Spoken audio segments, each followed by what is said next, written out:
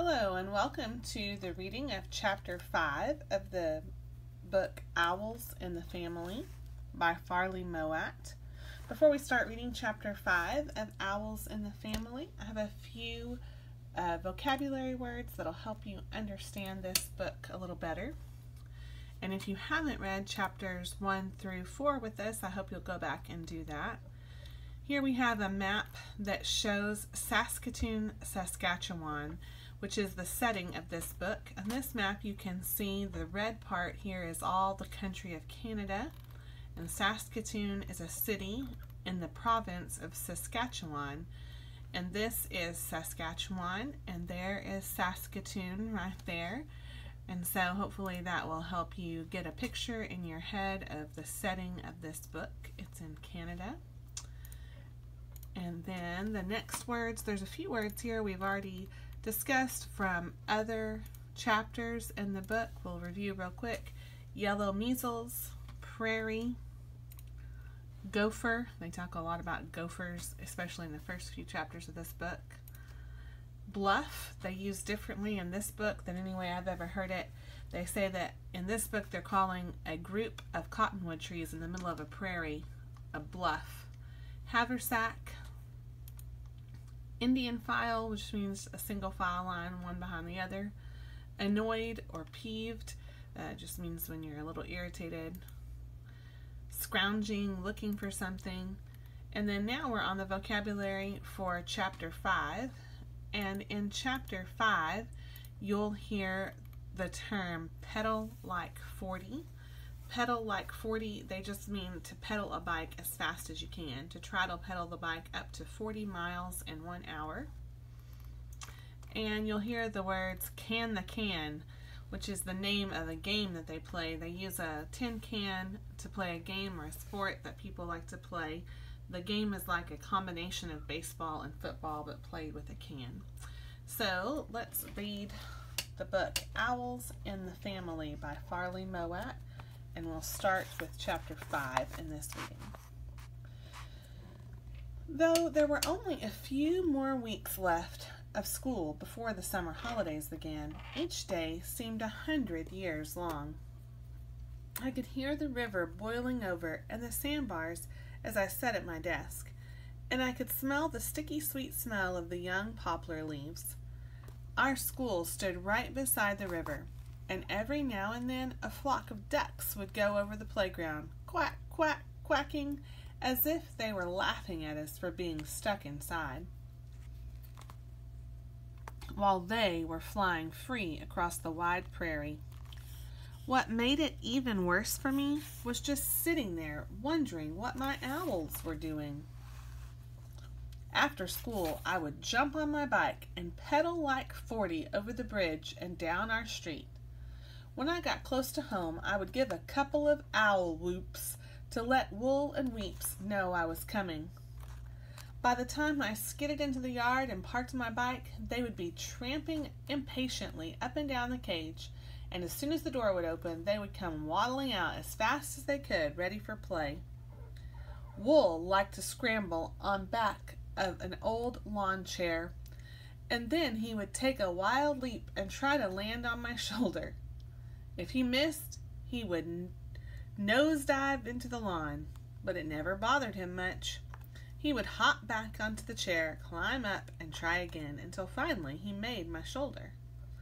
Weeps was different. He never believed he could do anything by himself, so he would just sit on the lawn and whimper until I picked him up and put him on my other shoulder. I think Weep's spirit must have been broken in the oil drum, because as long as I knew him, he was always afraid of doing things. With both owls riding on my shoulders, I used to go down the street to where our gang played games in an empty lot. Can the Can was a favorite game that spring, sort of a combination of baseball and football. We used an inflated rubber beach ball that belonged to Murray, and when all the kids got chasing it, Wool would get so excited he would join in too. One time he got in the way of the ball just when someone kicked it, and it knocked the wind clean out of him. The next time the ball came near him, he made a hissing He made a jump and got a hold of it with both sets of claws. There was a hissing noise, and the ball went limp. Wool was pleased as punch, but we weren't, because it was the only ball we had. All the kids except Bruce and Murray were a bit scared of the owls, so when I had them on my shoulders, I could go anywhere in Saskatoon and be safe as houses. Even the tough kids down by the flour mill kept their distance when I had the owls with me. Those owls were better bodyguards than tigers. Wool and Weeps grew fast. Weeps would eat anything he could get and still be hungry, but Wool was fussy about his food. At first, Wool would only eat cooked butcher's meat, hard-boiled eggs, and a fig cookies. Later on, he would eat anything that came from our table, even vegetables, all except parsnips, which he hated. Occasionally, both owls would eat a dead gopher that some kid had shot or snared as a present for them, but they didn't really like their supper raw. By the middle of June, when they were 3 months old, my new pets had reached full size. Wool was a little bigger than Weeps and stood about 2 feet high, but his wingspread was nearly 5 feet across. The claws of both were about an inch long and looked as sharp as needles, and their big hooked beaks looked strong enough to open a tin can. Weeps was a normal owl color, sort of molted brown, but Wool stayed almost pure white, with just a few black markings on his feathers. At night, he looked like a ghost. Although they were grown up now, neither of the owls seemed to know what his wings were for. Because they saw us walking around, they seemed to think they had to walk around too. Maybe if I had been able to fly, they would have learned to fly a lot sooner. But the way things were, both owls tried to do what we kids did. They saw us climbing trees, and so they took to climbing trees. It was pretty silly to watch Wool climbing. He used to really climb. First he'd jump up to a low branch, and then he'd use his beaks and claws to half lift himself, half shinny to the next branch. My pigeons used to circle around sometimes and watch him. They must have thought he was crazy. People sometimes thought so too. One day, Wool was climbing a poplar in our front yard when a man and a woman stopped on the sidewalk and watched him with their mouths open. Finally, the man said to me, "What on earth's the matter with that bird? Why doesn't he fly to the top of the tree?" "He can't fly, sir," I replied. "He never learned how."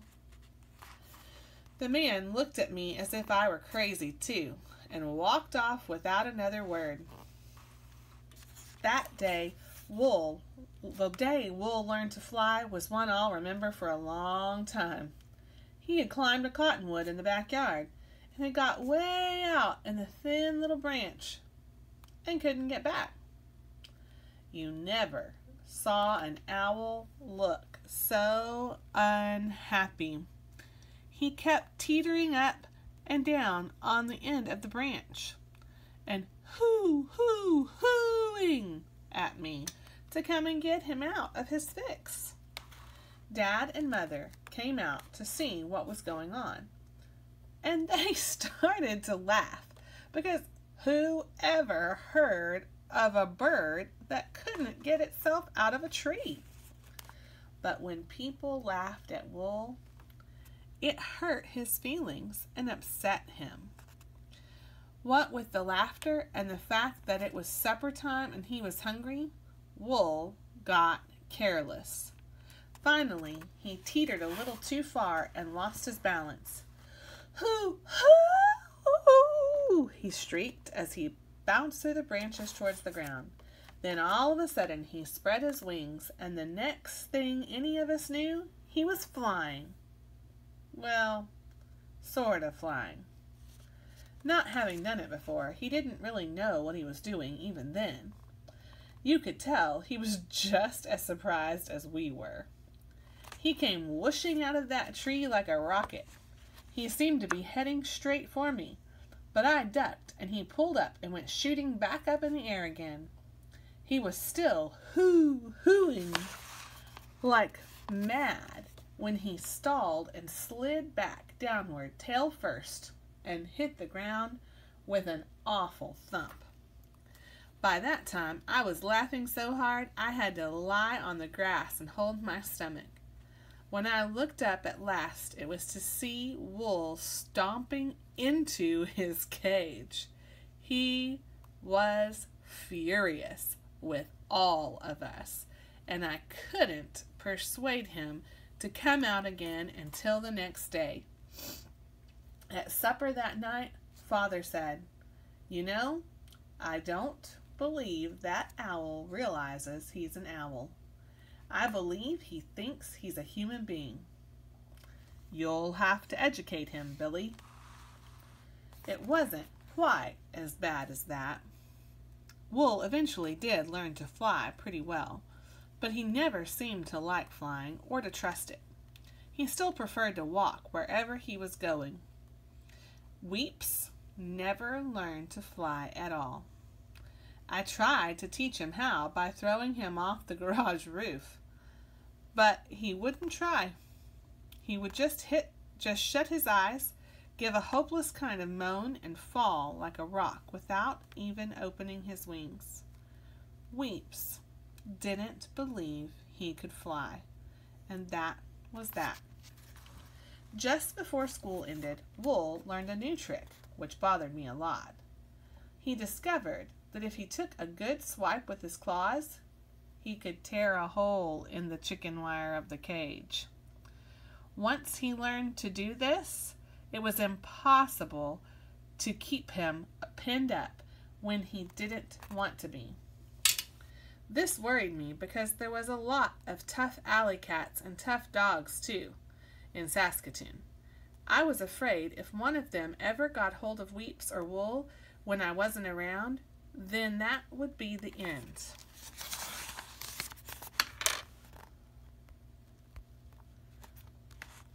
After a look at the owl's claws and beaks, Mother said she thought it would be the end of any cat or dog that tackled Wool or Weeps, but I was still worried. One night, Wool had a little argument with Mutt about a bone, and Wool got mad and wouldn't come down out of the tree to go in his cage at dusk. I called him and called him, but he just ignored me, and finally I had to go off to bed and leave him out. I slept pretty lightly that night with one ear cocked for trouble, because I knew the cats would be about. Sure enough, just at dawn, I heard a squawk and a scuffling noise outside. I hopped out of bed and grabbed my air gun and whipped out of the house as fast as I could. Wool wasn't in the tree. In fact, there was no sign of him anywhere in the front yard. I raced around the corner to the back, expecting to find him dead and eaten, but instead, I found him asleep on the back porch steps.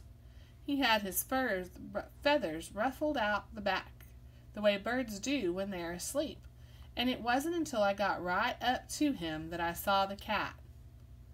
Wool was sitting on it, and only its head and tail stuck out beneath his feathers. But enough was showing so that I could see that the cat wasn't going to bother anyone anymore. I pulled Wool off, and he grumbled a bit. I think he'd found the cat made good foot warmers. It was a big ginger tomcat that lived 2 doors down the street and belonged to a big man who didn't like kids. This cat had been the terror of the birds and other cats and even the dogs in our neighborhood for years. I got a shovel and buried it at the bottom of the new garden.